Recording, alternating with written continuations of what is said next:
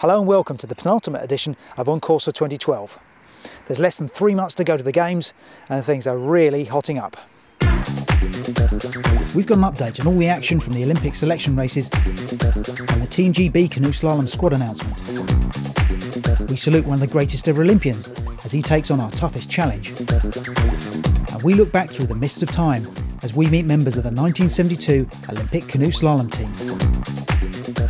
But first, we recently got a fascinating insight into the lengths that GB Canoeing's 200-metre Canoe Sprint athletes are going to give them the edge at the London Games. In the heart of the Hasler base in Gosport, there is a very long building. Its contents used to be top secret, but not anymore. You see, this is Qinetiq Ship Tank, a unique testing facility designed to help develop new vessels. But it's now diversifying and has found a very different customer. UK Sport has secured access to the tank, and GB Canoeing's 200-metre squad are making very good use of it. Basically, it came about through UK Sport and their research and innovation team, which is led by Scott Draw, in conversations with myself and some of the other coaches and sports scientists over the last couple of years, looking at ways that we could maybe measure and plot performance progression over time a little bit more methodically and a little bit more clinically without having to deal with environmental conditions. What we can say is that when we come here, whether we're here in January or whether we're here in June, we're going to have the same conditions. Now, the air temperature might be a little bit different, but the water temperature stays around 15 degrees all year round. If we think of what happens at Dorney, in January, Dorney Lake can be 6, 7, 8 degrees. By June, it can be 22 degrees. Now, that change in water temperature affects boat speed. So then, are we getting an increase in speed because the athlete's more powerful, more efficient, a better paddler, or are we getting an increase in speed because the water is now 14 degrees warmer and therefore boat speed's going to be faster? Whereas if we come here in January and we come here in June, that's taken out of the equation. But really, for this 200-metre event where we're going into the Games, where the margins, like I said, are so small, it just gives the athletes and the coaches confidence that they're doing the work, the right work, or if things need to change, they can change with some knowledge of what they need to change without just having a stab in the dark. Well, we might have to do something different. With the Olympic Canoe Slalom selection trials looming, GB Canoeing held a press day at Lee Valley to introduce members of the media to the key contenders for those places at London 2012. Running alongside this was a reunion of the 1972 Munich Olympic Canoe Slalom team, as Helen Reeves now reports.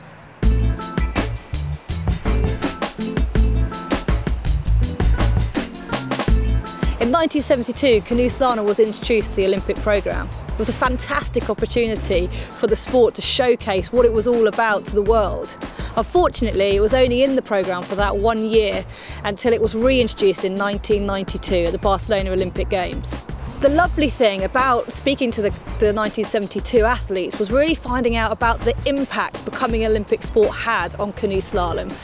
And then also to find out what the contrast is, the differences between what they were doing in 1972 on the river to what our athletes are actually out there doing today. Yes, well, I would have said my time in canoe slalom marked in a way the sort of end of the beginning slalom, if you can take a Churchillian phrase, because it wasn't long before then that we used to arrive on a slalom site and put the course up ourselves. Then we had to judge and we had to paddle, then we had to take the course down, and then we had to go home. So it was terribly amateurish. The comparison with what people do today when they're training for the Olympics is chalk and cheese. I was watching some of the Olympic hopefuls today, and clearly they're extremely familiar with the water. And then I was watching some of our heritage paddlers on the legacy course, and clearly what the water looks like and what it's actually like when you're in it is different. It's quite good water here, as much as you can play games with it. Of course, on a river you can't. Augsburg you could, because again it's a regulated one off the ice canal. And then again it became sort of trying to find our way and figure out exactly where to go next. And the Olympics does that for you. It certainly brings you through the old World Championship route and then on to this great expectation. Now we're going to step off the Olympic travelator for a moment to look at one of canoeing's toughest tests, the Devizes to Westminster Canoe Race. But we're not abandoning the Olympic connection altogether, because this year one of the greatest Olympians ever, Sir Steve Redgrave, stepped across to the dark side and had a go at the race himself. It may have been smiles all round for Steve and Roger Hatfield as they left Devizes, but there was no doubting how seriously they were taking the task ahead. In his blog the week before, Steve spoke of being unsure about his fitness, and even whether the sheer duration of the 125-mile race was beyond him. But as they travelled down the Kennet and Avon Canal, the two certainly didn't look out of place compared to other crews. Being rowers, both Roger and Steve were new to the delightful art that is portaging, and with 77 stops along the route, they were certainly in for a baptism of fire. But this was all tempered by the support they were getting from well-wishers along the way. There were Redgrave twitchers emerging at every conceivable observation point, all eager to catch a glimpse of the man himself as he paddled past.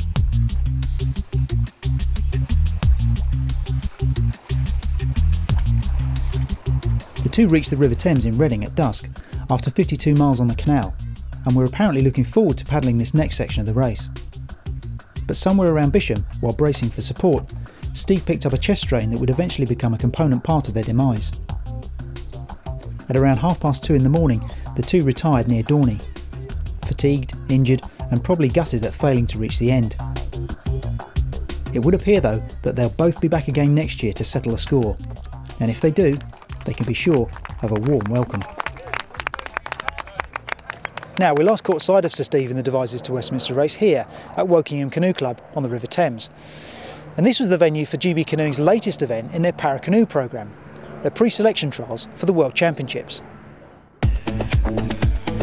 GB Canoeing have been very specific about what we're trying to achieve. We're trying to achieve a Paralympic success. It's not about taking part, it's actually about winning medals. Taking part is always very important in any walk of life, but it's very, very particular what we're trying to do, and it really is about winning those medals at Paralympic Games. And what's really exciting about Rio 2016 is that the athletes that we currently have and the ones that we're going to find in the next few years are going to be competing for the very first Paralympic medals. That's just, it doesn't happen very often in one's life that you're actually competing for the very first. It's fantastic. I'm aware of it, all the staff are aware of it, as are the athletes. It's really very exciting. My first World Championships was in '86. First Paralympic Games which I went to was Seoul in 1988. Then Barcelona, Atlanta, Sydney, Athens. Retired after Athens. I medalled in every Games, Atlanta being my most successful Games. I got 2 gold, 1 silver, 2 bronze.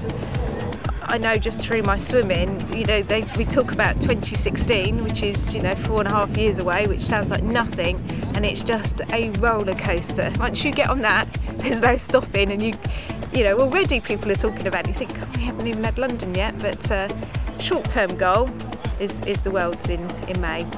Basically, I used to be a footballer, like amateur footballer, Sunday league, and then had an accident, broke my leg, ended up in hospital and having it amputated, and then went to a TID day, probably about 8 months ago now, down in Guildford. Just tried a variant of different sports and seemed to be good at this one. Never been in a boat in my life until about 6 months ago. Picked it up pretty quick, fell in a couple of times, and now setting the fastest times. And this year's goal is the World Championships. I'd like to make the final of the Worlds. If I didn't, I'd be quite disappointed now. I mean, when I started it, I would have been happy to have stayed in the boat, but now, 5 months down the line, how things change, you know, I want to be the best. I want to be the world's best. I want to be #1 in the world, really. So, making the final this year seems the next progression, you know. Finally, there's a small matter of the Olympic team selection to deal with. Helen Reeves brings us up to date with all the action from the big weekend at Lee Valley and Nottingham.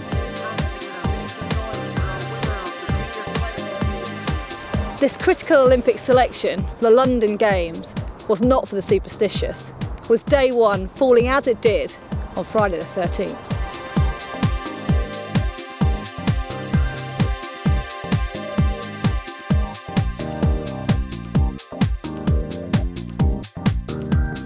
With only 4 places up for grabs, there was always going to be more tears than joy. But the big question was how quickly those places were going to be claimed. With 3 days of racing and the best 2 results counting, it could all be over by the Saturday. With wins on Friday for Lizzie Neve in the women's K1, Richard Hounslow in the men's K1, David Florence in the men's C1, and Florence and Hounslow in the C2, the pressure was on Saturday for those athletes to seal the deal for their Olympic spot. And that's exactly what happened in all the individual classes, with Lizzie, Richard and David all securing their places on Team GB for the London Olympics. In the C2 class, Tim Bailey and Etienne Stott took the win on day 2, making it 1-1 for each of the crews. But following the 2008 Games, there was a rule change that allows qualified athletes to compete in more than one category. And this means Team GB can enter 2 C2s, with David Florence and Richard Hounslow already qualifying in their individual categories.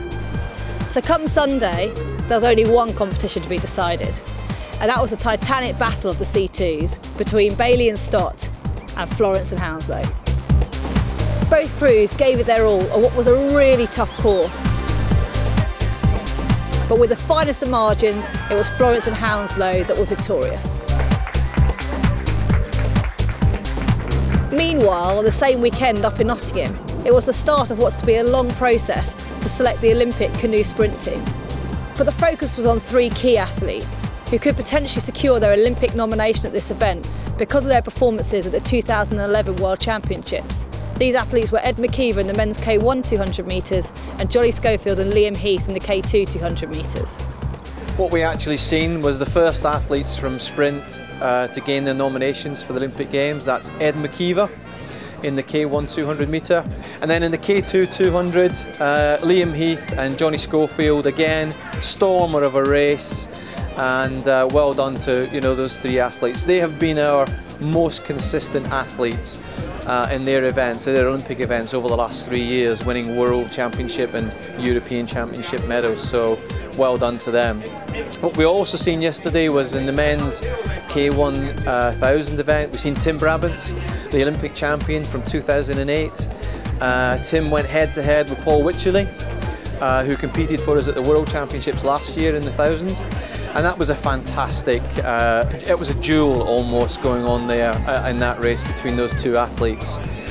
Tim took the win by 3/100ths of a second on the line. However, that's the first race, and that race will then go to a second opportunity in Poznan in 3.5 weeks. And if need be, if we need a 3rd race, we'll go to Duisburg in Germany the weekend after at World Cup races. So there's a lot to play for there. And to cap off a spectacular weekend of selection racing, a few days later the British Olympic Association made their formal announcement of what's to be the Olympic Canoe Slalom squad.